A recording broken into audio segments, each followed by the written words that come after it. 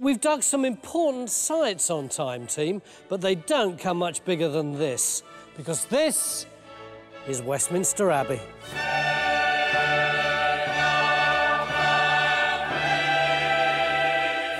Westminster Abbey is the setting for coronations and state funerals. It's packed with the tombs of centuries of monarchs, poets, architects and politicians, the people responsible for shaping the history of Britain.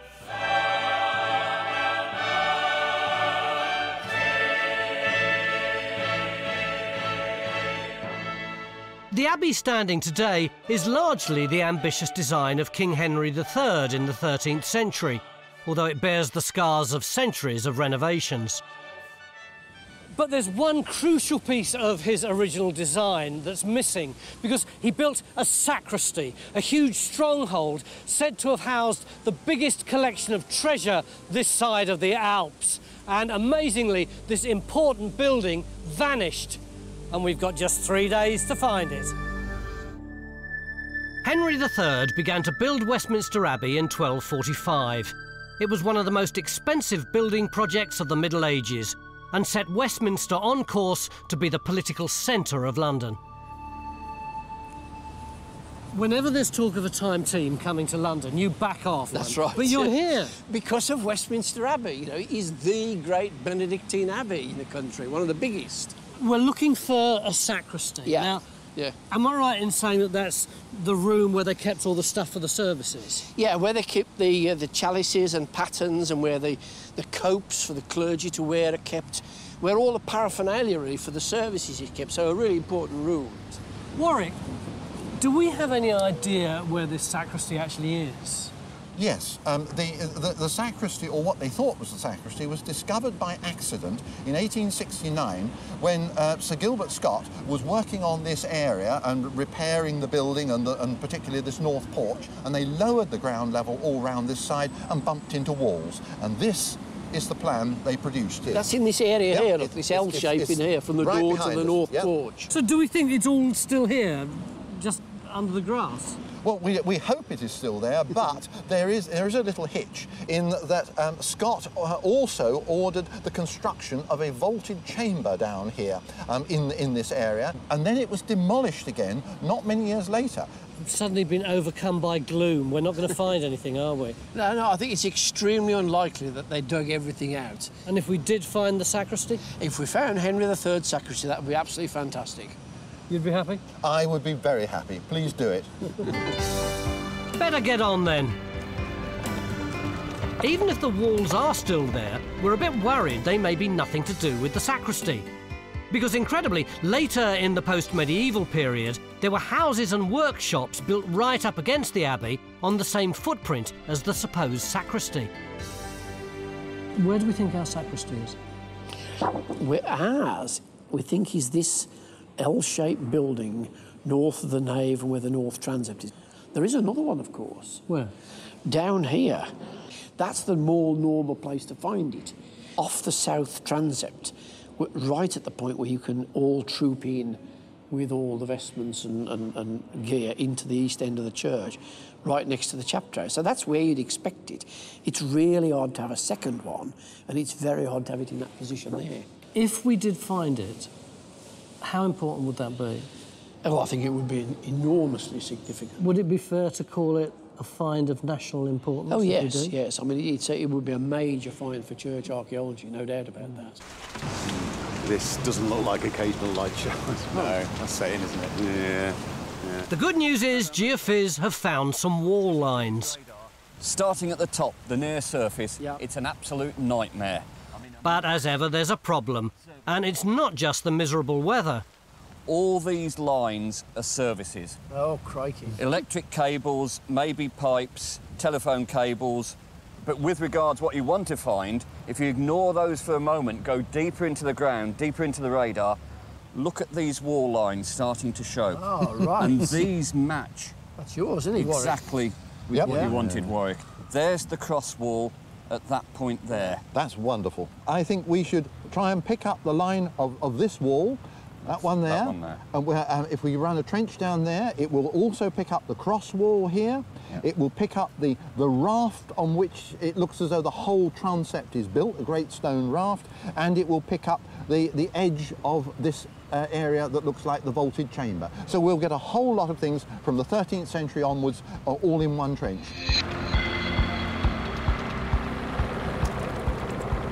It's an ambitious shopping list Warwick's given us, especially if we've got to dodge the services.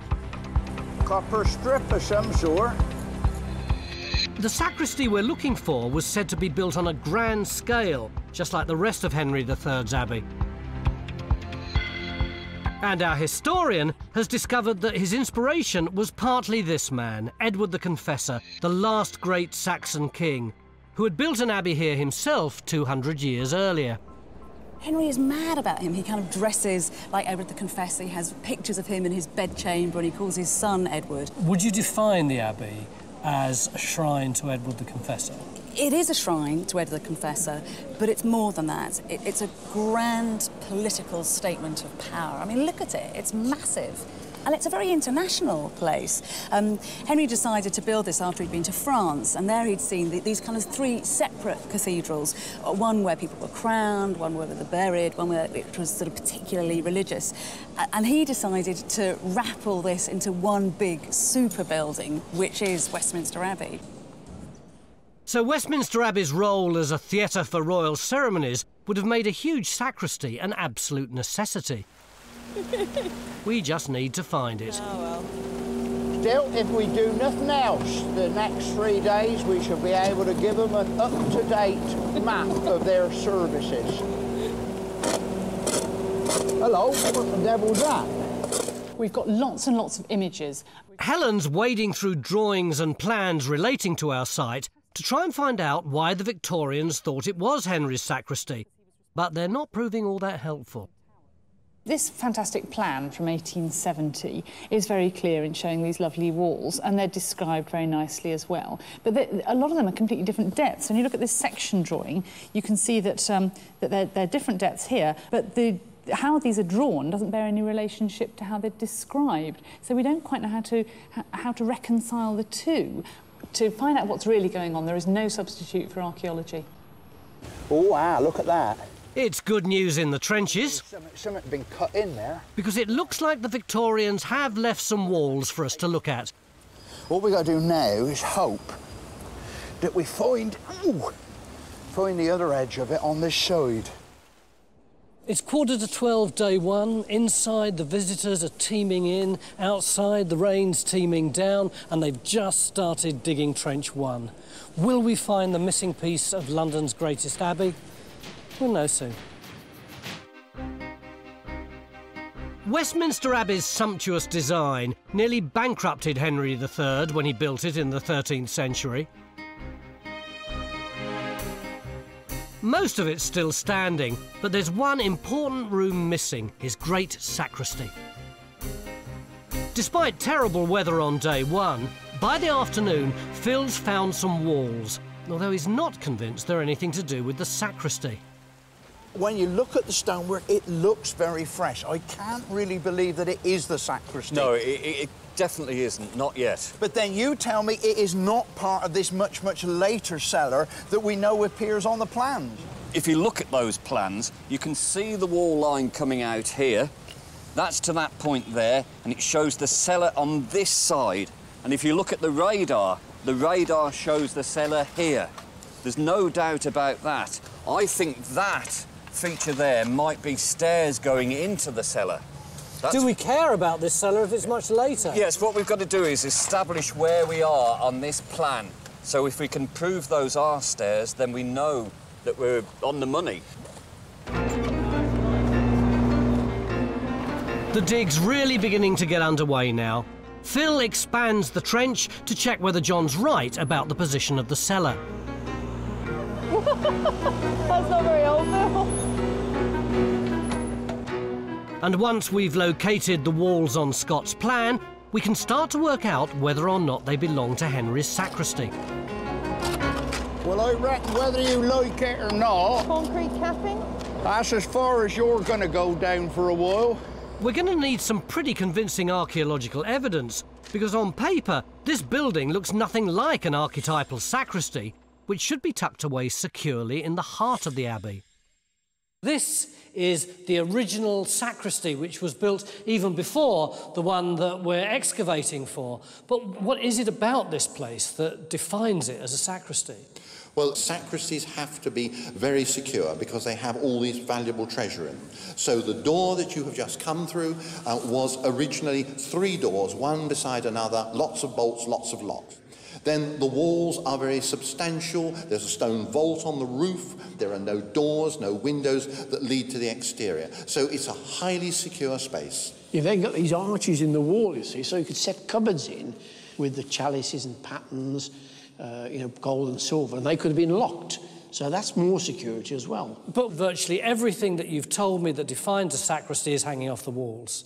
Well, when we dig down, we're not going to find any walls, so it's going to be difficult for our archaeologists specifically to identify what they've got as a sacristy. Well, that's where we have to try and marry the archaeological evidence with documentary evidence and study it in a general sense from what we know elsewhere.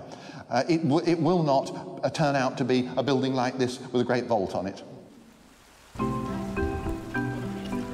Brilliant. If we can't identify Henry's second sacristy, this dig could be a complete washout. More sewage pipe. That can go, I think. There's a real prospect of 3 rainy days in London on one of the most important sites in the country, and all we'll have to show for it is a Victorian cellar filled with centuries of rubble. One bit of good news, though, is that the documents confirm that Henry had definitely planned a second sacristy. There's a reference here in Lethaby's book, Westminster Abbey and the King's Craftsman. Now, this says that the King issued a command that the sacristy should be built 120 feet long. That's huge. It is, isn't it? How does that tie up with the stuff we've got on this plan of 1869? Let's see. That is 120 there. Oh, look. I mean, that's not even 100 feet long. It's a completely different length. But even just shy of 100 feet, it's still a very large building. I suppose what this says is that the King commissioned an enormous building. I mean, we don't know that it was actually built 120 feet long, do we? Well, exactly. Yeah, and then, look, he goes on to say, a large sacristy was certainly required for the vast treasure which Matthew of Westminster says was unequalled on this side of the Alps. So they certainly had a lot of stuff to store. That could explain the size of the sacristy, but it certainly doesn't explain its puzzling location. Right, this trench has really come on. I mean, Phil thinks he's found 2 features shown on the plan, which he reckons are entrances to the Victorian cellar. So we've moved over here, and look, we've just come down onto this with this layer of concrete. Wonderful, because I think that is the roof of the vaulted chamber that was built by Sir Gilbert Scott. And we have the accounts telling us about building the vaults and then concreting over the top of them. OK, so far so good, but the crucial question is this the medieval wall? I mean, it certainly doesn't look like it. Down here, it's actually got bricks in it. Yeah, it doesn't look like it yet, but the medieval building was reconstructed as a house, and hence we've got post-medieval brickwork on the foundations. So you think that if we go down, if we can go down beyond, lower down that wall, we should actually find the line of the medieval wall? We should hit the medieval wall below that, yeah. Our search for the sacristy is complicated by so many centuries of usage reflected in the finds. Bit of Tudor green, which comes in about 1380, but most of it's 15th century. Is it usually that thin? Yeah, it's beautiful. So it's really, really finely potted and highly fired. And also a bit of medieval floor tile. Now, that could easily be 14th century. Yeah. So it's about the only stuff we're getting from the medieval period so far, but I see there's an awful lot of bone in this tray, isn't there? Yeah, I mean, some of it's animal bone, but we also have human bone, and there's bits of finger bone, and that's a bit of somebody's big toe there. Well, this is all kicking around in the topsoil, presumably. It's all just redeposited, and it's fractured and broken. But also what we've got are they're like little brass studs, and the kind of thing that you got in the top of usually 18th century coffins as decorative stud work. Yeah. So, you know, the fact we've got both these and the bones suggests that we've got at least 18th century burials that have been disturbed. So there's clearly a lot of history to sift our way through before we can find out what was going on here in the 13th century.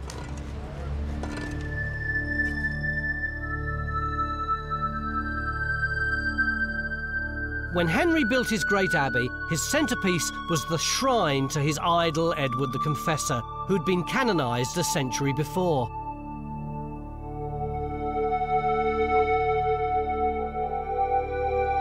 So important was this memorial to him that Henry gave instructions for his own tomb to be placed next to it. This was one of the great shrines of England, to which pilgrims came from far and wide, and their aim was to come and to see and to touch and to get spiritual power from the body of Edward the Confessor, who's inside here. And that's what the steps are for here, and these niches. So you would kneel and pray at the niche. Contemporary accounts describe this in really splendid terms. They talk about it glistening and gleaming. I don't want to be rude, but it is slightly dull now. What we see today is the stone shell made of Purbeck marble, which is the frame that held all the decorative detail. So is it the naughty pilgrims who've been picking off all these bits of glass, then? Well, I'm afraid that it is. Initially pilgrims, but later on visitors, I think, in later centuries. But you've got a bit left over there. We've got a bit left there. I mean, that is a hint of what it looked like. And you must think of that over the whole of this. Everything was full of this glistening detail. And so it would have glowed as a great beacon.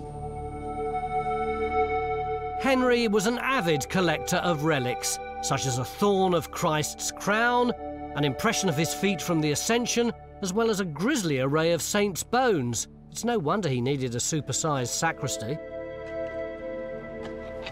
And we might just have the first signs of it in the ground. Somehow or another, there's something running out that way. And this wall lines up with that one in Phil Strange, doesn't Exactly on line. Yeah. The Abbey was built nearly 800 years ago, and I think we've got just about every one of those 800 years represented in this trench. But very importantly, we've got a couple of finds which could well come from the very early years of the Abbey. What are they, Paul? We've got a couple of bits of medieval pottery. It's Kingston ware, and it's absolutely what you'd expect to find in London between about 1230 and about 1260, 1270. This building was supposedly built in 1245, so this brackets it beautifully. Where did you find those? They came from right down there in the corner next to that wall. This is bang on the money, isn't it? It is. And if you don't think that's exciting, Phil, what have you got in your part of the trench? In here, Tony, we've got part of the original raft on which this beautiful abbey was constructed.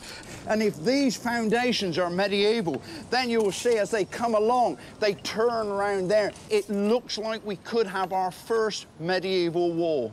So if we've got a medieval wall, have we got a medieval building? And if we've got a medieval building, could it be Henry III's long-lost sacristy? We'll find out tomorrow. 8:30 in the morning, and it's another normal day here at Westminster Abbey. There'll be 4 services in here today, between 3,000 and 4,000 tourists looking at the 3,000 plaques and monuments and burials to the great and the good which are inside there. Although actually it's not quite a normal day, because in addition to all that, we've got the time team digging a great big hole right there. We're here because of the work of Victorian architect Sir George Gilbert Scott. During his renovations here, he discovered the remains of a massive L-shaped building. We're trying to confirm that it was Henry III's 13th century sacristy. We do appear definitely to have medieval walls. We've got this wall here that is actually sitting on top of the main raft of the abbey. You can see there it's built out of chalk, and we've got a similar wall of similar construction with chalk in it running through there. And that does tie up with what's on Scott's drawing. We've even got the curve behind Matt, which is of the stairway, which is shown on Scott's drawing. But the crucial thing is that now we're beginning to look at all these things, we realise they are more than one date. They're multi-phase, not like the drawing says. Scott clearly misinterpreted the date of some of the features he found, so we're putting in more trenches to check out exactly which walls are medieval. Much of what we've uncovered so far relates to post-medieval buildings which were built on top of the sacristy. And in Trench 2, Faye's getting a little taste of life in those later houses. Oh, that's lovely. It's borderware. It's the bog standard pottery in London from about the mid-16th, the end, getting towards the 18th century. And it's a frying pan handle. I mean, it's a skillet. Lovely. That's pretty cool. Also ties in about when the house is supposed to be here. Yeah, that works. It's in pretty good nick, actually. I mean, you can even see what's been used. See where it's all blackened underneath. Yeah. So that's the side that would have gone on the fire. So, you know, someone had their fried eggs for breakfast out of that, maybe. Bacon, sausages. Yeah. Works. Oh, yeah. Yeah, it works for me. It looks like we've got a lot of later stuff to get through before we reach the medieval levels.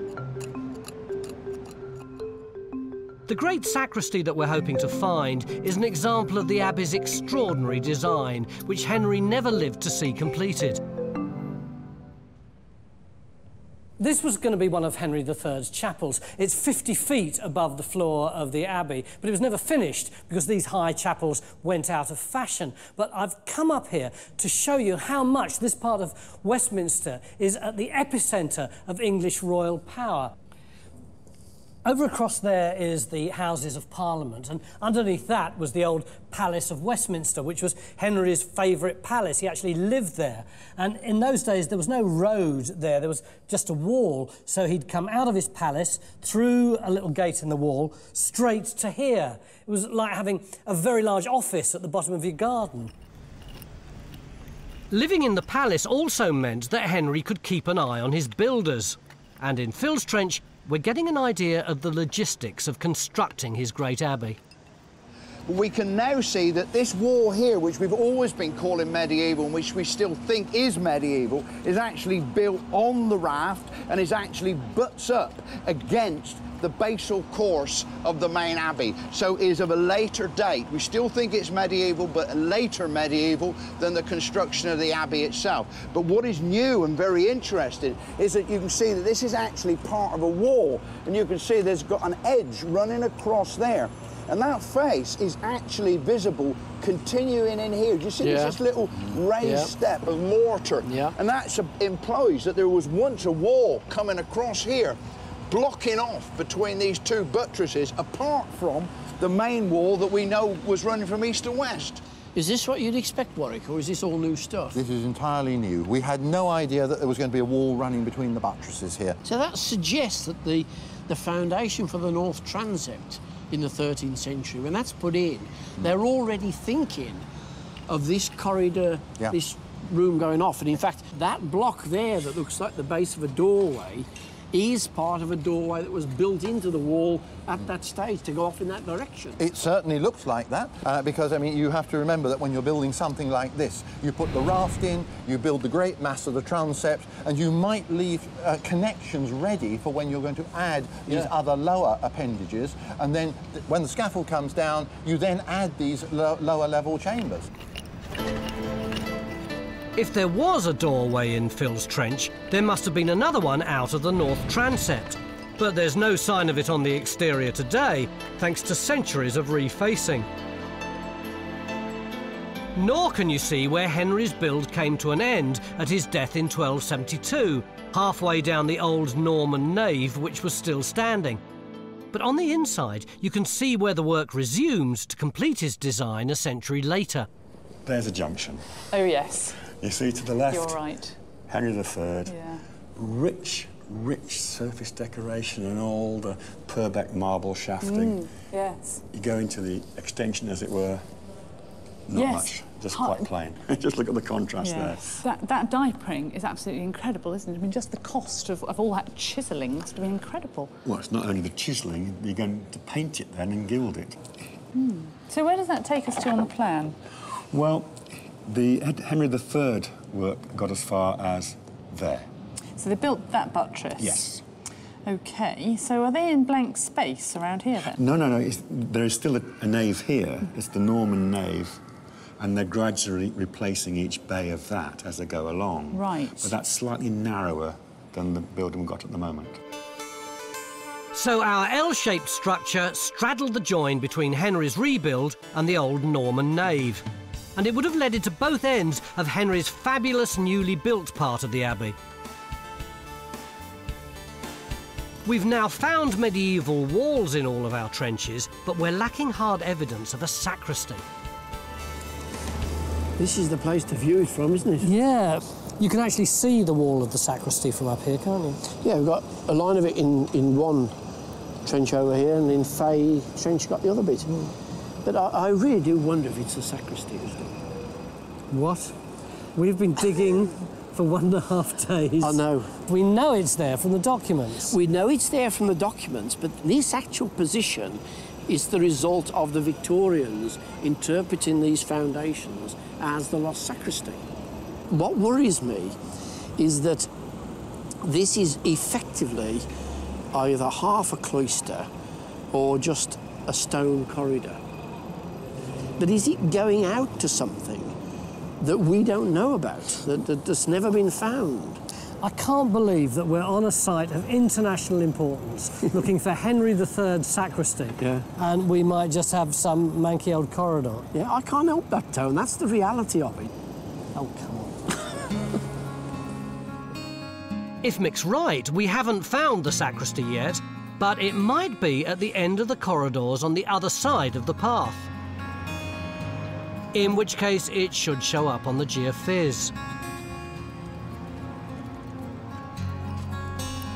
But whatever our building is, we're getting below the foundation levels. There's been quite a few bits of disarticulated bone out here. There's been bits of skull, bits of foot bone. And now we're getting hints of the earlier history of the Abbey. So it suggests that whenever these things were put in, whatever date these are, they have cut through earlier burials, which may, like I say, on the basis of that and the level we're at, be associated with that original confessor's building.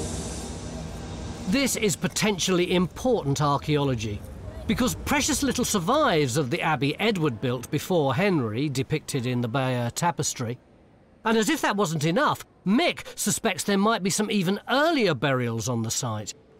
There were 2 burials about here on the 19th century plan, but there's no sign of them. They either got rid of them, which they said they didn't, or they're further down. My bet is that they probably are much further down. I mean, let's be honest, if they took them away, we would expect to see the cuts from the backfilled graves. Yeah. I think they must be further on down. And the other thing about them is they're on a different alignment to the present abbey and all these walls.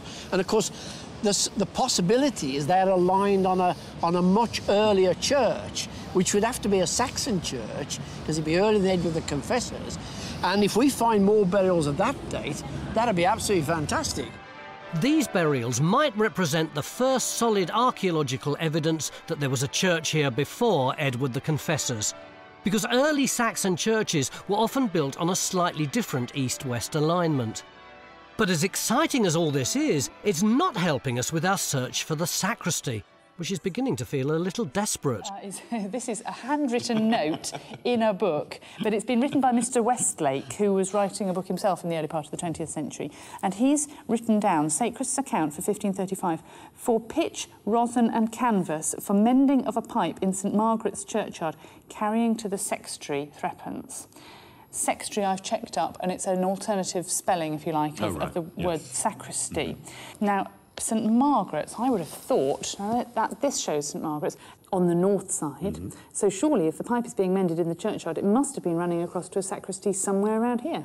But why couldn't it have just gone to the north side of the abbey on that side of the transept? Oh, I hadn't thought of that, to be honest. Oh well, back to the drawing board. It's so frustrating. The documents only tell us that the sacristy was somewhere on the north side. Mick, look, I've got the geophys from the grass over there. Yeah. Look. Let's hope this new geophys can help locate it. It's rubbish, isn't it? What do you mean it's rubbish? Well, this is the demolition rubble from the houses that stood here until the 19th century. Oh, you mean it's literally rubbish? Exactly. There's no walls or structures that we can see within that.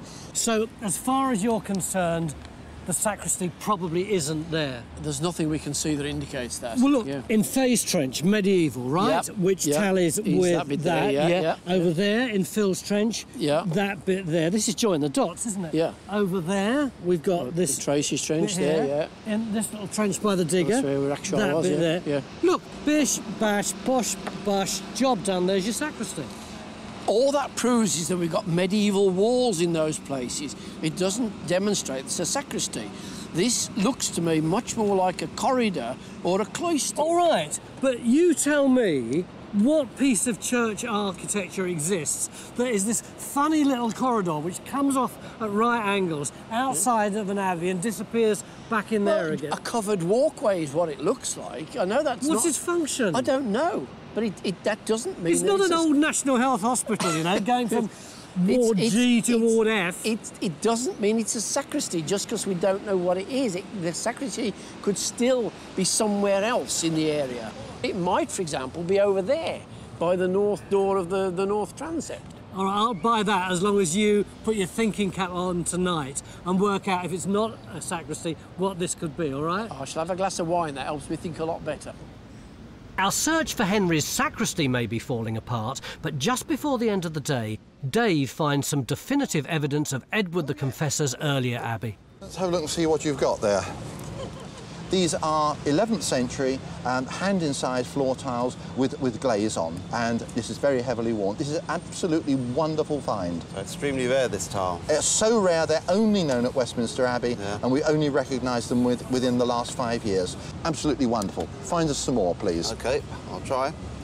This is more than we could have hoped for, because finds from Edward the Confessor's great abbey are like gold dust.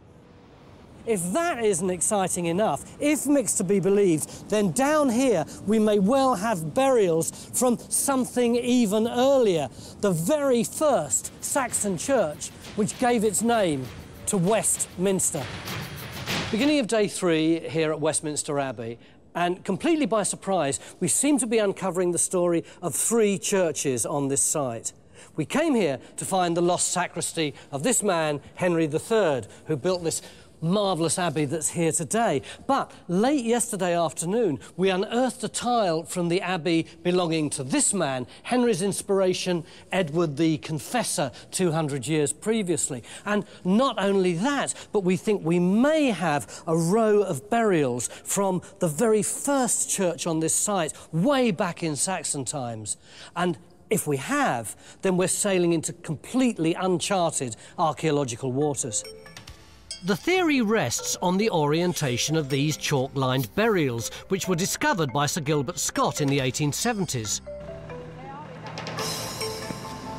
Phil needs to find them to see if they were aligned to the earliest Saxon Westminster Abbey.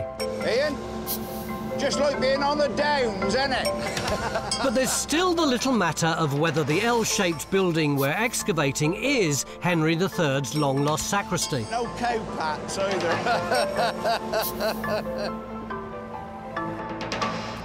Although we're sure the walls were all originally built by Henry, Mick's convinced himself that they're just corridors and nothing to do with our sacristy. But Warwick's got a new idea. He's been searching for evidence of a doorway from our building into the north transept. Although there's no sign of it on the outside, he thinks he's found it on the inside. So where's this doorway then, Warwick? All I can see is monuments and filing cabinets. Yes, we've got quite a few of both. But there, in the middle of this bay, the central arch, you can see the arch is different from those either side. Yes. The arch stands up taller, it breaks through the windowsill. Now, that moulding there is all original Henry III work. But it is very tall and narrow, isn't it? It's not like a normal doorway into a room. Yes, well, now that's what makes it particularly interesting, because it is so tall and narrow, it immediately says one thing.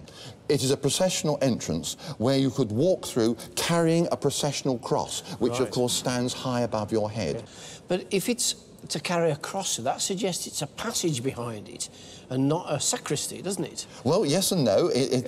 Both answers are correct. It is clearly processional, but, I mean, processions can start in sacristies. And so I think what we're looking at here, potentially, this long passage, is that this is really a robing area and an assembly for procession, rather than a sacristy in the sense of a treasury where you keep all the valuables. I think we're understanding it. Yeah. At last, we've got a theory to satisfy Mick. I am now convinced about this. Jolly good. Glad to hear it. And in the trenches, Phil's making progress too. So does that look like as though it's in situ, Phil? Oh, it's definitely articulated. Yeah, I mean, that looks like there's a pair of legs in there, look, and there's a foot bone. So there's the ankle in there. But it's not the early Saxon chalk-lined burial Phil's looking for. For the last 2 days, there's been one big question that's been bugging us. Why is our sacristy such an odd shape? Basically, it's just 2 corridors in an L shape. Well, we think we've got the answer, but it isn't until you get in here that you understand the logic of it. Most of us think of an abbey like this, don't we? It's beautifully decorated, highly painted. We hardly even notice areas like that one or this little room over here. But that is where the real work of an abbey gets done. And that's the logic of our sacristy. It's a place where things are stored, where things are sorted out, and where people get changed out of the public eye until they process back into the formal part of the abbey, dressed in their full glory.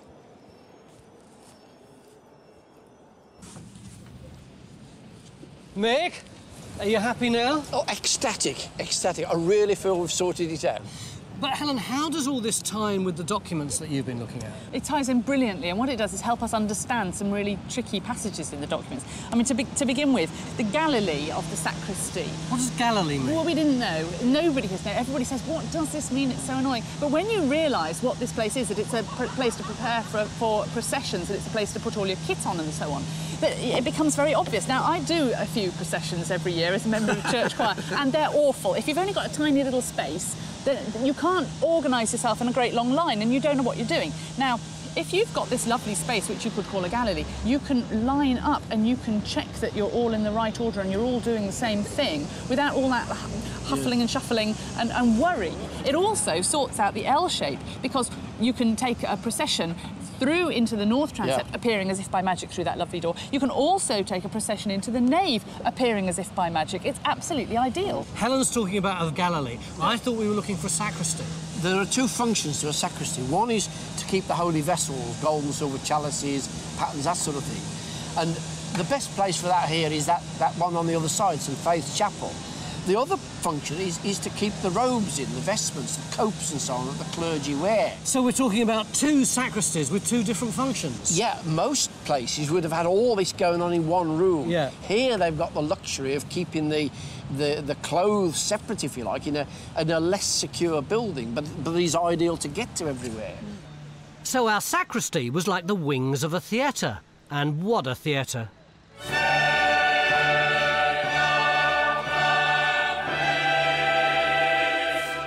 Because Henry was setting the scene for the most important ceremonies in the kingdom: royal weddings, funerals and coronations.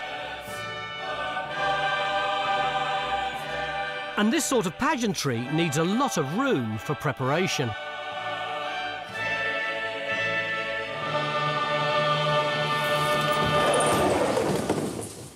Oh, that's pretty spectacular. What's that? This is a cope, and it was worn by the priests, and it dates back to about 1660, and it may have been used for the coronation of King Charles II. That's beautiful. It's in good nick, isn't it? And wonderful, yes. What else have you got? Oh, stunning. Another cope here, dating back also to Charles II, 1685, and it may have been used for his funeral, and these are still used to this day. You can see why it requires such a lot of space, can't you? I mean, this cupboard goes back, what, maybe 5 foot here. You pull that out, and then if you need to change as well, then that's obviously additional space. And if you've got 20, 50 people all changing in the same place, it really could be quite difficult. A bit chaotic, yes.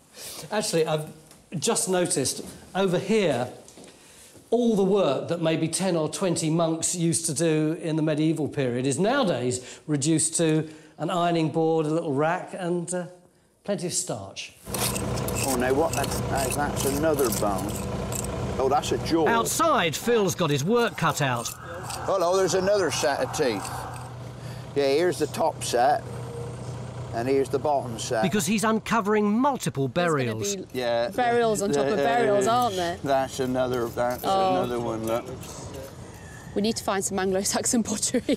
Well, yeah, it doesn't matter what Warwick was excited to see Saxon tiles last night, dating to the abbey that Edward the Confessor built before Henry. So this must be one of the oldest surviving rooms in the abbey, is it? It is. This is a wonderful space. It's known as the Pyx Chamber, and it is a complete 11th century room. You won't go in anywhere older in London. It was a treasury. Now, these tiles, which we've dug up, are specimens similar to some we have here in the floor. Now, look down here. You can see we have a number of them in the floor, which have scratched designs on. And that, as you can see, is a sort of crisscross design. And this is the corner of one of those tiles. It's just brilliant, because that fits absolutely perfectly. Yes. So this is something that would have been commissioned by Edward the Confessor himself. Yes. The problem is when we focus on Henry III, we forget there was this massive, glorious building already here that Edward the Confessor had built. There was, yes. I mean, Edward the Confessor didn't build the first monastery here. He was rebuilding something that was here earlier. So the sanctity of this site had been established hundreds of years before the Confessor. And it's the original abbey that we're putting our resources into, because nobody has ever found any archaeological evidence for it. Raksha? Yeah? You know, we're looking for those chalk-lined burials. Yeah. I think... Oh.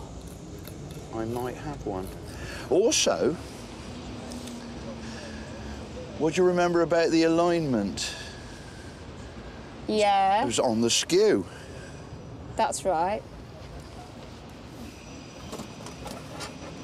One should never go anywhere without a compass. Yeah, they are a bit on the skew, aren't they? They are. That's due east that way.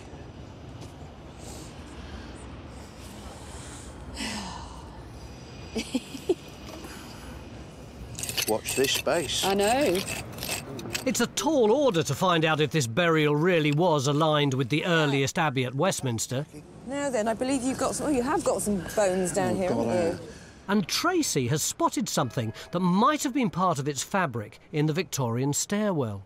That one there, the long one. Yeah? And you see the difference in the carving on that? This looks very much like Roman rustic stone carving.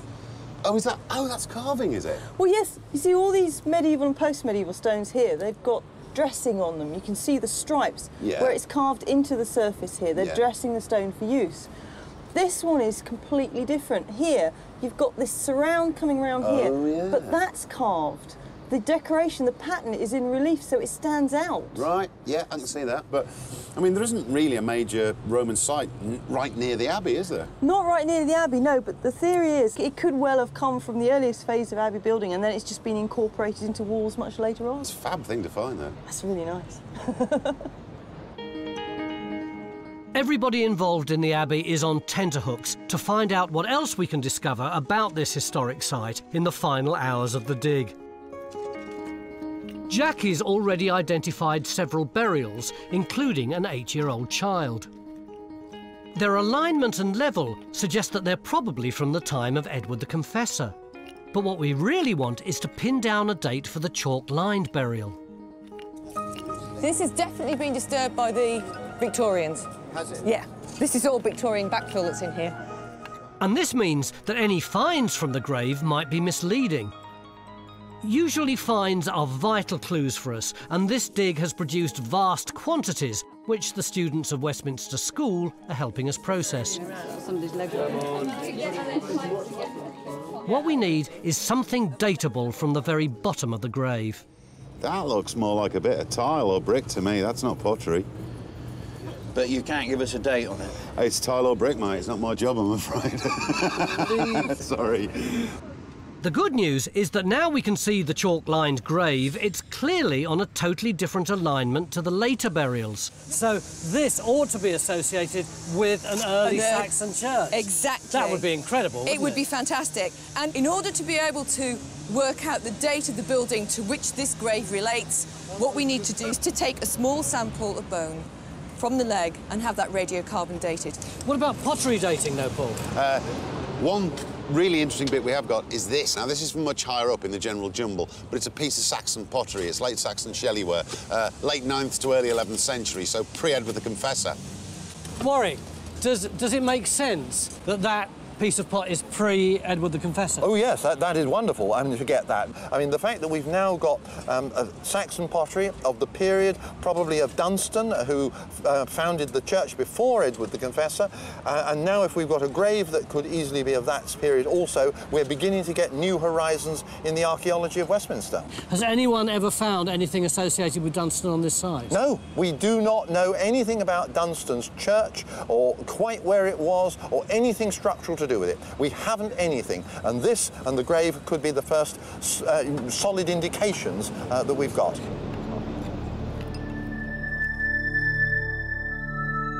St Dunstan founded a Benedictine abbey on what was then Thorney Island in the 10th century. But there are stories of an even earlier church. At the end of the day, after 6 hours solid digging, Phil finds more evidence that the grave predates Henry III's sacristy. I reckon I've cracked it. Go on. I reckon this wall cuts this grave. In other words, the grave is earlier. No, that is just what we want, really, isn't it? Splendid. Absolutely sure about it now. Good. But the final piece of the jigsaw will be the radiocarbon date. If I put you on the rack, what date would you say that burial was? Oh, you don't want much, do you? Around 950. Oh. Not good enough? That's too late. Go on. That's too late. I think it should be earlier than that. I think it'd be nice if it was about 800. So we're 99.9% sure that this burial is Anglo-Saxon, which is a first for Westminster Abbey. But it all depends on that one little bit of bone. I wonder what date it'll be. We've had quite a journey here at Westminster Abbey. We came here to find Henry III's lost sacristy, and in doing so, we've discovered it had a totally unique role. It was the backstage area for the spectacular royal processions that were at the very heart of Henry's groundbreaking design. But the totally unexpected find was the first evidence of an early Saxon church, which we now think was built on a different orientation. Because the carbon date suggests our burial dates from the early 11th century, earlier than Edward the Confessor.